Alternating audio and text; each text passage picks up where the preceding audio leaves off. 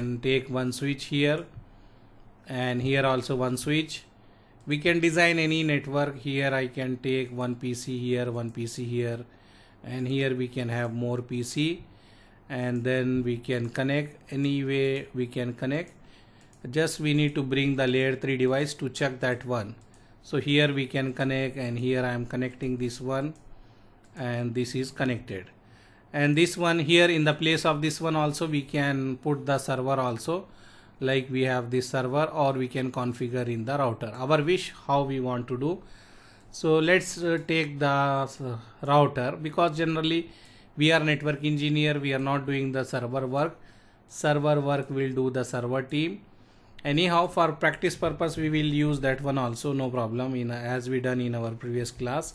So later we can take again that one also, but now I will take DHCP server as a router. So we can say this is a DHCP server, and here I am going to assign any IP, like example 192.168.1.2/24 we can say.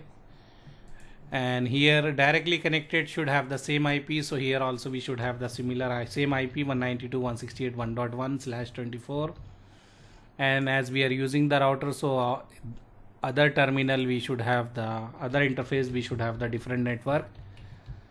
So I will put this one 2.1, and this one here, this one here, this IP for this interface. And we can create the configuration for what we can say.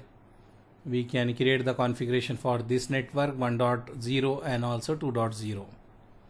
And also what we can do here, if this network, this router don't know anything about this network, and this network, this router don't know, so we can enable routing also, so we will not have any reachability issue.